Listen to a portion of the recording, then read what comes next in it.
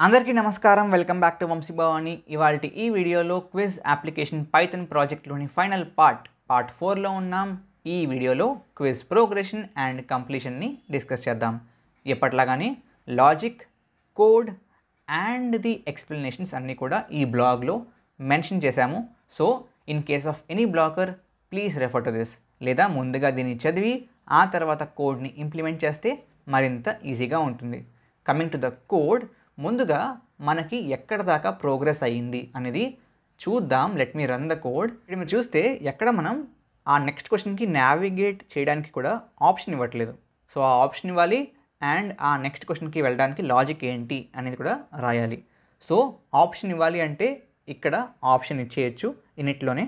So simply ఏం చేద్దామంటే ఇక్కడ ఈ ఫర్ లూప్ అయిపోయాక సింప్లీ ఇంకొక బటన్ని క్రియేట్ చేద్దాం. Self dot next question underscore button button. Okay, and this will be again a tkinter button, tk dot capital B class కాబట్టి button ఎక్కడ ఉంటుంది? it will be in self dot window. దాని text ఏమి ఇద్దాం ఈ బటన్కి? Text is equal to simply next question అని ఇద్దాం. NEXTQUESTION. విడ్త్ని 30 అని ఇద్దాం. Width is equal to 30. And ఒకవేళ దీన్ని క్లిక్ చేసినప్పుడల్లా ఏమైనా జరగాలి, ఏదైనా ఫంక్షన్ ఎగ్జిక్యూట్ అవ్వాలి అంటే ఏం చేయాలి?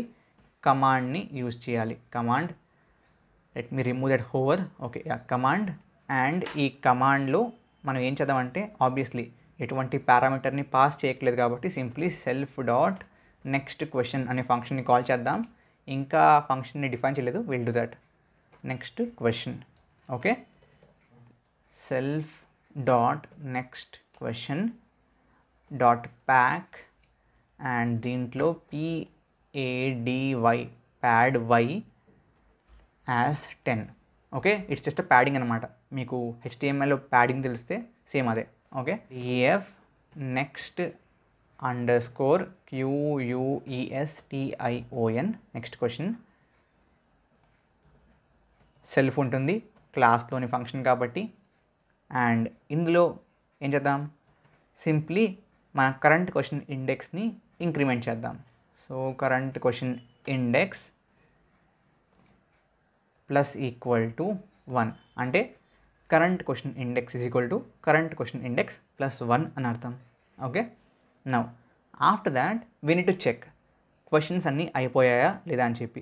క్వశ్చన్స్ అన్నీ అయిపోతే మనం బేసిక్గా స్కోర్ని చూపించవచ్చు. Okay, so simply if self dot current question index is equal to length of self dot quiz data. అంటే క్విజ్ డేటాలో ఎన్ని క్వశ్చన్స్ ఉన్నాయో అన్ని క్వశ్చన్స్ ఆల్రెడీ మనం నావిగేట్ చేసేస్తే మనకి దాని మీనింగ్ ఏంటి? ఆల్రెడీ అన్ని క్వశ్చన్స్ అయిపోయాయి కాబట్టి స్కోర్ని చూపించేయచ్చు. సింప్లీ సే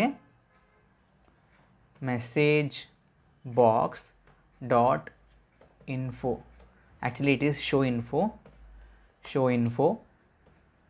ఫస్ట్ దాన్ని game over are quiz over అని ఇవ్వచ్చు.